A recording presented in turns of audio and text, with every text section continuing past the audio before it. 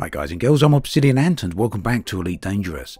Today, Beta 2 for Chapter 1 of Beyond hit the servers and it came with a number of very nice changes. Many of these focus on the engineers and directly address the concerns that some players had with them. So whilst the update contains quite a number of changes, there's three things in particular that have changed that we really want to have a close look at. The first is that when you now pin a blueprint, it will pin all grades of that blueprint rather than just one. So that means you can work a module all the way through grade 1 to grade 5 whilst using the remote engineering feature, and you won't have to return to the engineer until you want something else. Of course, you're still going to have to go back to the engineer though if you want an experimental effect placed on the module, but that's probably how it should be, and ultimately this is really going to save quite a bit of unnecessary running around. The second change is one that's going to help a lot with the additional roles from grade 1 to grade 5 on every module. So engineers will now take reputation into account and will therefore reduce the number of roles between each grade.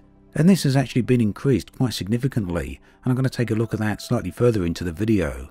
So whilst there were suggestions out there that players should be able to roll directly to grade 5 if they already had it unlocked, that's not quite this, but it is very close, and it will certainly reduce the amount of materials that people would otherwise be wasting. The third change is some fairly significant and substantial changes to blueprints. Most of these are increases to the blueprint effects, whilst one or two are slight decreases. Here's a look at a few of the blueprints that have been changed, and for a full list do check out the link in the video description.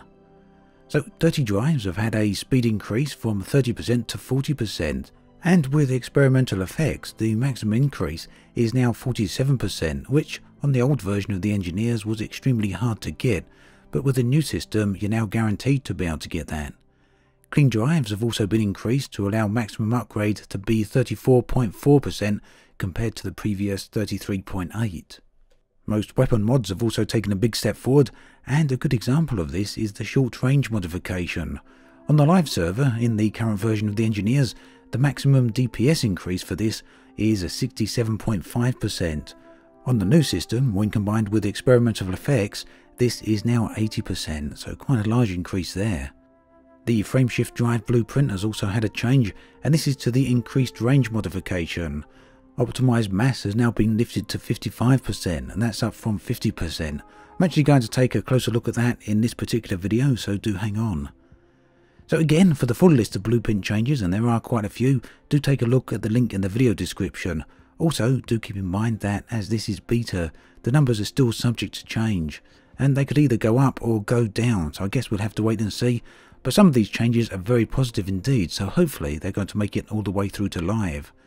The rest of the update for Beta 2 does contain a number of other fixes and changes, and for the full details on that, do check out the link below. So then, let's take a look at how some of the changes actually play out. I'm here at Black Hide, which is basically the engineer that's been unlocked for everything on the open beta server, and we'll have a look at the FSD module again.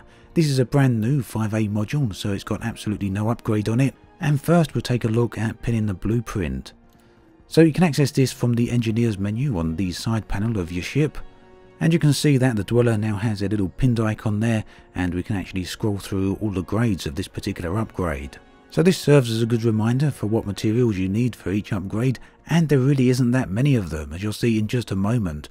And do remember, we can use the pinned blueprint here to craft this particular upgrade from any outfitting screen anywhere in the galaxy. So let's have a look at the upgrade process in effect, and remember this will be affected by your reputation with a particular engineer. So you may remember I needed to do quite a few rolls previously. I think it was around about 3 to fully unlock grade 2, and you can see that completes with just a single roll now. And the same is true for grade 2, and whilst it doesn't complete the little circle there, it does unlock grade 3 straight away. A couple of rolls here will unlock grade 4, and as you can see, the random element for the upgrade process has either been removed or dramatically reduced. The upgrade from 4 to 5 still uses the most material consumption though, as these are still pretty high at material requirements.